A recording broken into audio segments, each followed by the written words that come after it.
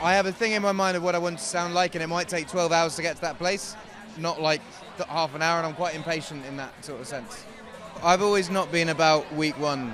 I wanna see what it's done in a year, and for me, I just want people to enjoy this record. Like, yeah, but I just hope a lot of people hear it.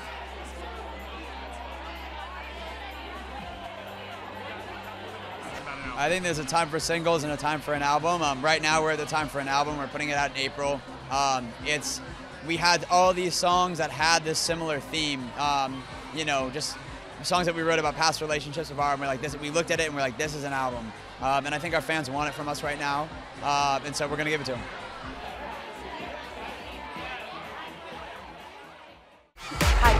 Oh my God!